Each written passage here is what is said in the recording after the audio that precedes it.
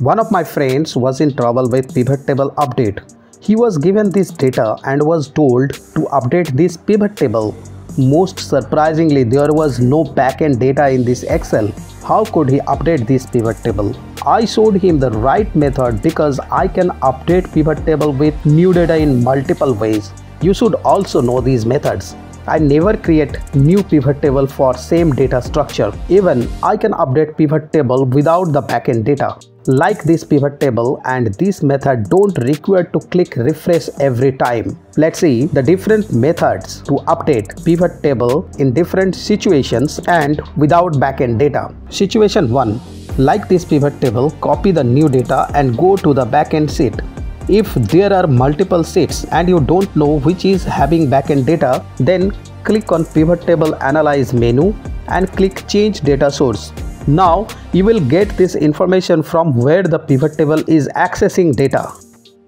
Go to the last row of this data range and copy the new data and paste this below the previous data.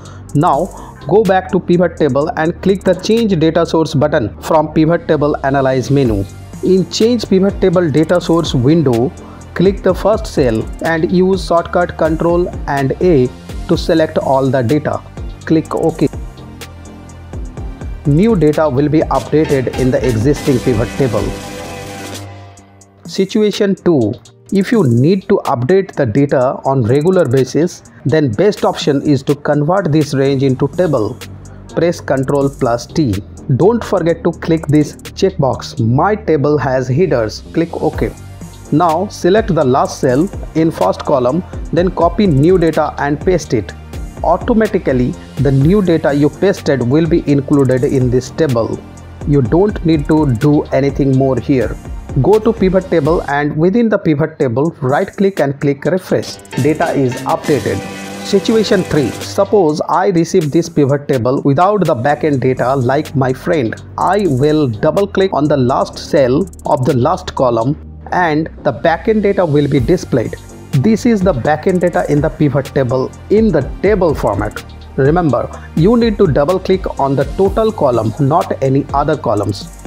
If total column is unavailable, then you can display totals from this option.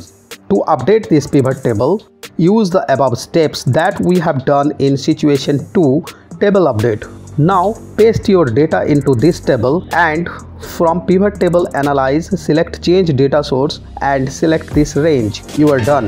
No refresh required. If you enjoyed this video, don't forget to subscribe. I am here to share my knowledge of Excel with you. Thank you.